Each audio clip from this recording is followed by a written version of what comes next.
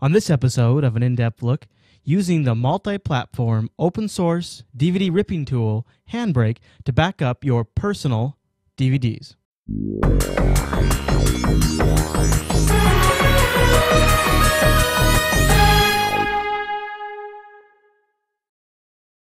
DVD backup laws vary depending on country and your geographical location, even in some countries.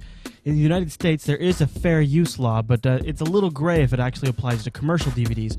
So for this video, I'll be speaking strictly in the context of backing up your personal DVDs that you've recorded. Depending on your country and the laws there, it'll vary for you. So the program that I like a lot is called Handbrake, and Handbrake has just recently had a new version that's come out. One of the nice things about this new version is they have an official client that they are now supporting and maintaining, a GUI for the Linux version. Handbrake has a Mac OS X, a Windows, and now a Linux GUI to rip, well actually now to encode DVDs. Handbrake is capable of ripping DVDs on Mac OS X and Windows if you have VLC, the video LAN client installed, or on Linux, if you have libdvd CSS, I believe it's called. So it's possible if you have one of those things installed on your system for Handbrake to rip DVDs, if they have copy protection. If you're doing personal DVDs, it doesn't really matter. So like I said, Handbrake is free. It's GPL licensed, so it's completely free, no restrictions of anything other than having to contribute back any changes you make to the program source code if you were to do so. It's a multi-threaded encoding system, so if you have multiple processors or multiple cores, Handbrake can take advantage of those to speed up the encoding process. So if you have a quad-core system, you'll see direct benefits with Handbrake and its encoding.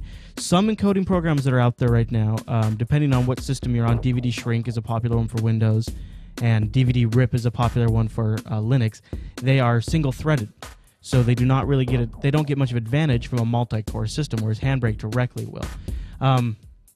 Handbrake also can use multi-threaded capability. Also has multi-threaded capabilities for deinterlacing, where if you have a video that has some lines, some jaggies in it, Handbrake can use multiple cores to go in there and smooth that out. And that is often a very slow choke point on DVD ripping. So it's a very nice feature. Along with the encoding and the deinterlacing, that's the two major things that when you're ripping a DVD that take the longest. Handbrake has also included the latest improvements to the H.264 library from the X264 project. H.264 is a video codec where you can fit a lot of picture into a small file size. It's common on a lot of Apple devices like iPods and iPhones. And the X.264 project is a free implementation of this format, and Handbrake uses that when it encodes H.264, and they've brought in a lot of great improvements from that project to get really, really stunning picture quality at considerably lower file sizes than something you get with like an XVID or other file formats. Handbrake also recently added support for the OGG Theora video format, which is based around the completely free, completely open source video standard Theora, which is now built-in support inside Handbrake. So you've got a lot of great options now for your video encoding options. Along with it does traditional XVID, MPEG-4, H.264, and now OGG Theora. So that's pretty great. Handbrake also includes the file container support for MP4s, WMVs, AVIs, and OGMs and XVIDs. So you've got a lot of container support and a lot of file format support. Basically what that means is if you've got a video file format that you want to use and a container that you want to use, you're going to be set with Handbrake. So that's great to have those kinds of options. That's also very nice. One nice thing that kind of takes some of the mystery out of getting your movies to play back on your device is the built-in presets functionality that Handbrake has. Handbrake basically along the left-hand, or maybe it's the right-hand side of the application, gives you a list of devices to choose from. So maybe you are encoding for a PlayStation 3, or maybe you want something to play back on an Xbox 360 or an iPhone or an iPod or something like that. Sometimes there's certain bitrate limitations or certain limitations here or audio limitations. Sometimes just different devices support different things, as we all have learned over the times, and it can be frustrating.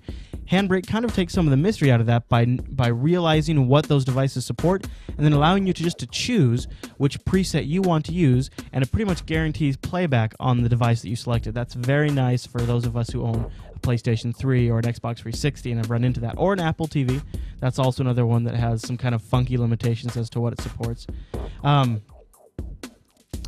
lot of times, well, not a lot of times, but there has been an issue with DVD ripping software and lip sync issues, where you're going along and you notice that the movie, maybe the picture of the movie, starts to lose sync with what the actors are saying on screen, and it just completely takes you out of the movie. Handbrake now says that their lip sync capabilities should be as good as anything you can get off of a set-top standard DVD player. That means probably the most bulletproof lip sync you're going to get from ripping a DVD. That's excellent. So that should really take out something that I've always felt kind of seemed like a real 1990s kind of an issue when it came to backing up your personal DVDs. That's now been taken care of, and that's great. Another thing that is really great in Handbrake is if you do go with some of the file formats that support chapter selection, it actually can scan the chapters in the DVD and then embed those into the movie file. So you can skip ahead in chapters, or you can choose chapters depending on your player. Like VLC will support, you just automatically, you can go in there and choose which chapter you want to go to, and it'll jump right to that point in the movie. That's a great feature, and now it embeds that into the movie file. I'm not sure what formats other than H.264 support that, but it's there for those that do. It also can do subtitles, and you can toggle them on or off. It can embed them in the metadata layer of a movie file, so you can turn on subtitles. So if you have someone in your family who is deaf and you want to back up a DVD, Handbrake now supports those subtitles built right in. Like I said, the main downside to Handbrake is it no longer has native built-in capabilities for ripping DVDs. It doesn't have the decrypting functionality if you're backing up a commercial DVD that you've purchased.